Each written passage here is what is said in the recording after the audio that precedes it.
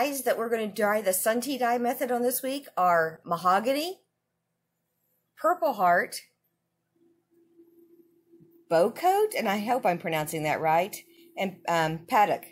So I know paddock is supposed to dye like sandalwood. I'm going to give it a try. The others I've never even seen anybody do. And so let's give these guys a try this week, huh?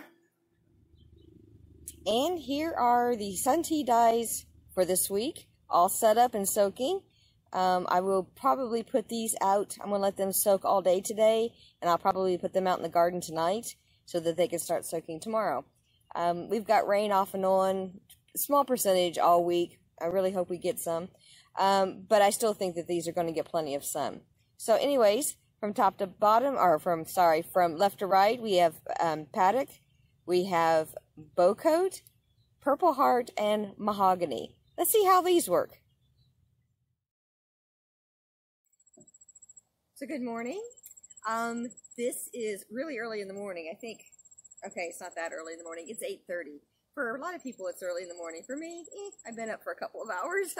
Yeah, a couple of hours already.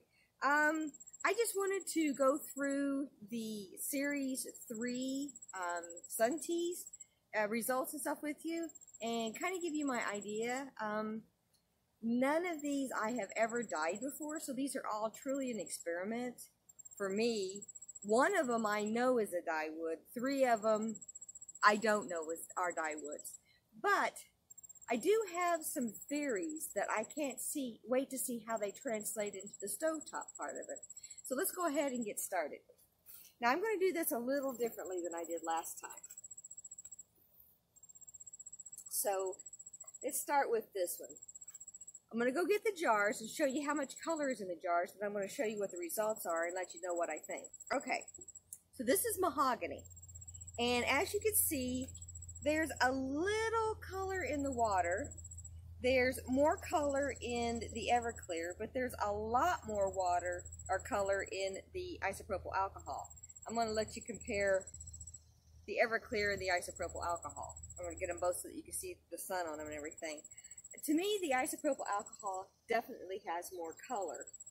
And so let's look at how they came out yarn-wise. Let's start with the water. The water has a really slight, it's actually a really sweet peach color. Pretty much even on the cotton and the wool blend. Well, maybe the cotton wool blend has a little stronger color than the normal wool. But yeah, that's how the water came out. Now, let's look at the isopropyl alcohol versus the Everclear. Now remember, I think the isopropyl alcohol the isopropyl alcohol has more color in it, but for the most part, they're the same. I mean, I think they're the same. So when I do the stovetop method, I'm definitely going to be using the isopropyl alcohol. I'm not going to use Everclear anymore, and you'll see why I'm saying that. But the fact that these 2 jars have a lot of color in them, I am going to theorize that we're going to get some decent colors in the heated stovetop method. So, yeah, I can't wait to test these. And I will be testing these really soon because curiosity is killing the Benita. So I'm going to put these back and then we'll get out the next. These are, and I looked it up online and I listened to something and they said it was pronounced, let me see if I can get this right, paddock. Like paddock, but a little out on it. Paddock. So, got the water, you got the Everclear, you got the isopropyl alcohol. Okay? Water, like the mahogany, I got a nice little peach color. Matter of fact, I'm sorry, this is the mahogany. Hang on.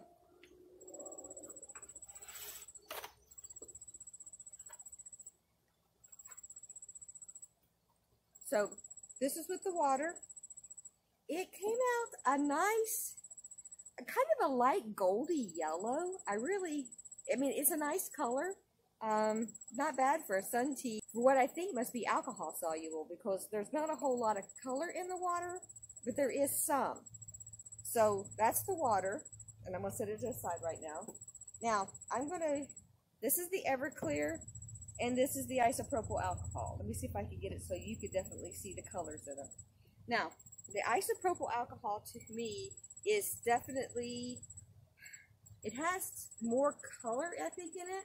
But it's funny, it seems to be slightly oranger, and the Everclear seems to be slightly redder. Now, this is the isopropyl alcohol. The cotton wool blend did take the dye a little bit stronger. And then here's the Everclear. Again, the cotton wool blend seemed to take the dye a little stronger. And then let's put these up together. Again, they seem so similar. I think it's a waste of the money to do Everclear on this. So, but there's still a lot of color in the jars. And like the mahogany, and I know that these are supposed to be dye woods. For some reason, memory serves that these are supposed to be like sandalwood. So I can't wait to put these in the dye pots too, because I'm curious to see how much more color comes out when it's heated. But there's the 3 colors that we got from it. So yeah, I'm pleased with them. I think they're pretty, but I can't wait to see what it looks like when they're heated up. So let me go and get the next one. So this one here is one, it's spelled B-O-C-O-T-E, so I'm assuming it's pronounced Bocote. I don't know, Bocote, Bocote, I'm not sure. Anyways, the water. Look at this, the water has barely any color in it at all. So this is definitely a wood that is alcohol soluble. So the color that I got with the water is a barely hint at, let's just call it blah beige. It's just a very blah beige-ish color. So the water. Now let's look at these two. These both have kind of a grade green to them. Now I read that, I'm going to pronounce it Bocote for the lack of anything else, is a bit of an oily wood. So that kind of concerned me whether there would be a whole lot of take up with the yarn. But there's a lot of color in both jars. They seem to be relatively similar. I don't see a whole lot of difference between the colors. And this is the results that I got from them.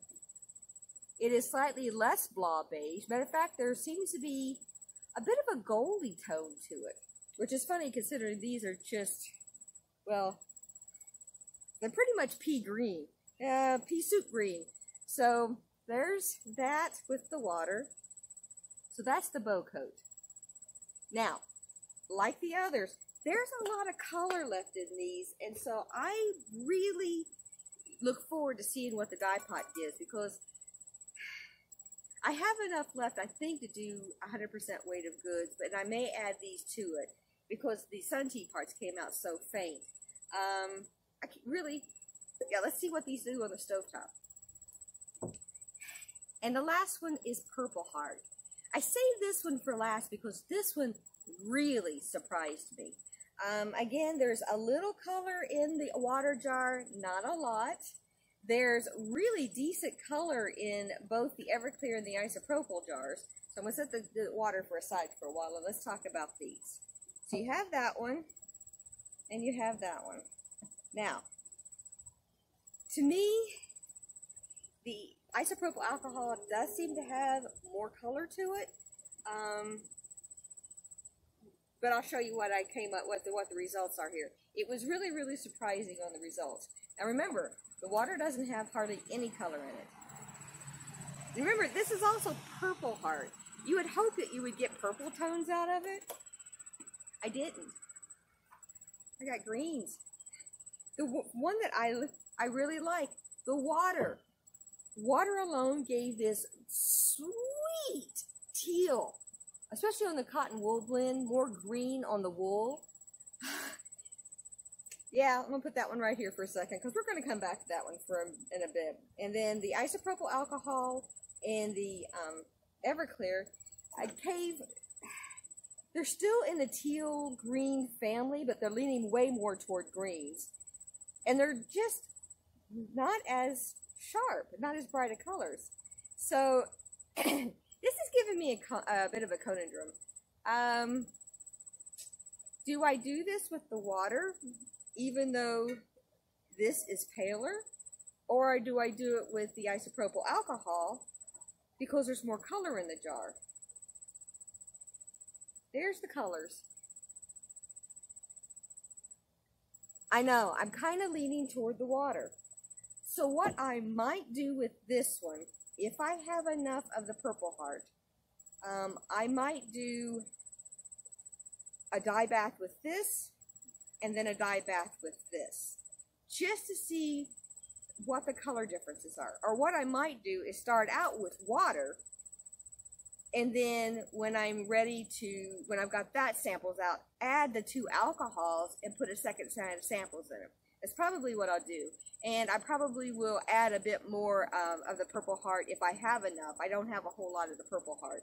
But I really like this teal. And again, I really suspected with Purple Hearts, I expected purples to browns.